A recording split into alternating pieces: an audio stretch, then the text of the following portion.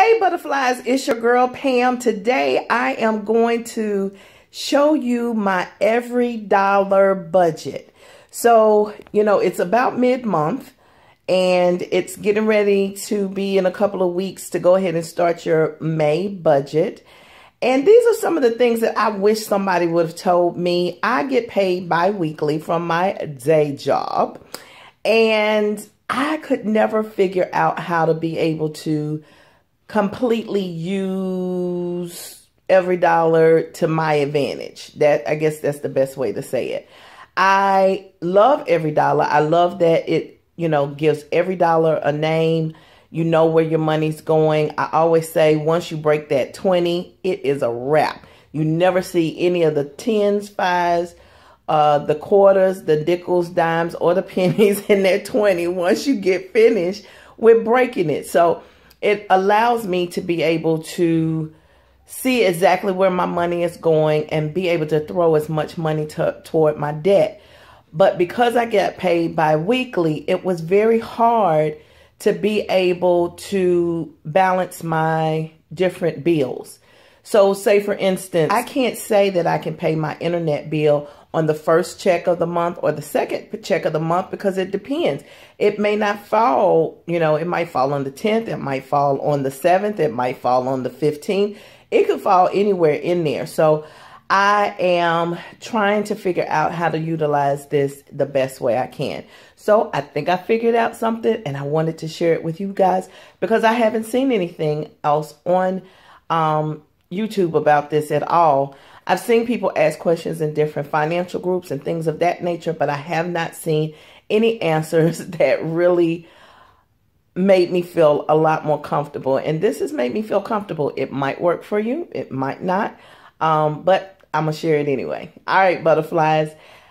Make sure that you hit the subscribe button. Thank you so much to every 204 subscribers that hit that red button.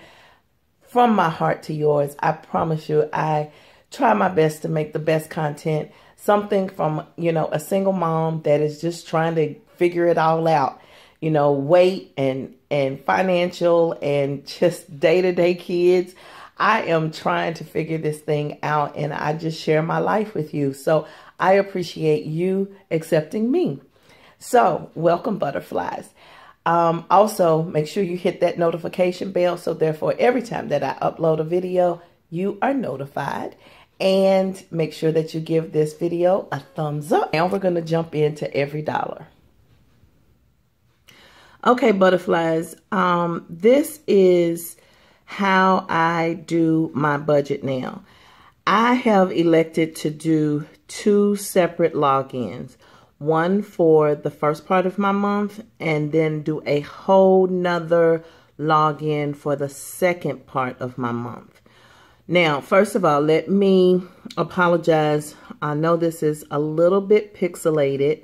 However, I have yet to figure out how to do this from my computer. So, was I willing to wait to share this with you?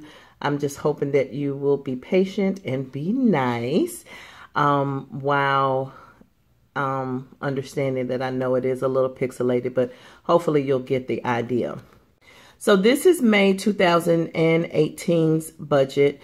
They tell you about a couple of days before they actually send you a reminder to go ahead and start your next month's budget.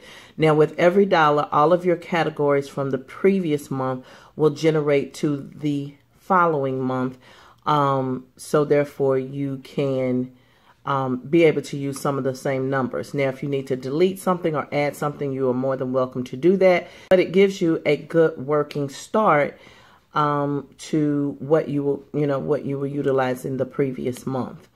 So right here, yes, these numbers are fabricated. Some of the same categories in the entries are the same on my budget. I have quite a few more, and it was going to just be too much to kind of go over, so I changed some of it. So as you see at the beginning, it says Pam's Paycheck, number 1. And then I have $1,200. I was just trying to use some round numbers. And then one of the other things, just in case you had a different, another income source. I use internet because I get reimbursed for my internet through my job. So, and no, it does not pay the full amount of internet, but it is helpful. Better than paying the whole thing by myself. So our working budget that we had was with $1,236. I had already finished my emergency fund, so there's nothing in there. All right, if we move up a little bit, there's a truck note. If you see right here, I put the date that it's due, so therefore I can kind of know what I'm looking for as far as if I'm dealing with a pay date of the 10th. Okay, I need to, that's inside the 10th, and I need to go ahead and include that. So that's why I have those dates beside it. You got the truck note. CCWA is our water, life insurance, gas for auto. So that's split in the month down the middle. So I was doing $108 a month.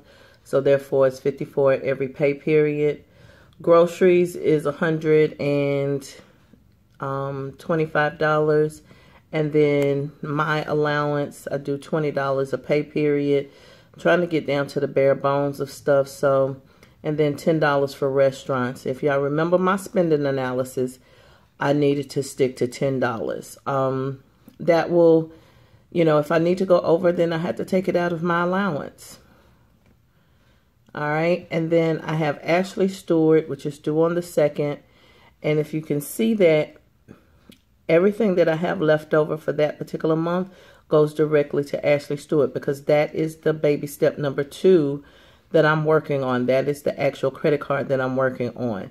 And then the Capital One number 1 card, remember I've got 2 of those. The $48 is just a regular normal payment. And then if you see at the top, it says it's an every dollar budget. That means that every single dollar that I had, that $1,236, is allocated to something on this list. So that's why I like it. However, I've got a second pay period. So I will now show you that. All right, so now if you look, once again, we're still on May. This is a totally different email address that's attached to this particular account so that I can keep it separate, okay? So this is paycheck number 2. Once again, we're looking at maybe $1,200. I do get a mileage check. It depends. So I just kind of maybe did a number of 250, which gave me $1,450 to deal with this particular pay period. All right, so I did a mortgage of around $500. Then cell phone, $113. Georgia Power, of course, is our lights. It's $150. The internet is $60. Remember, I got a credit, and the check usually comes in at the first part of the month, and then I just paid that bill.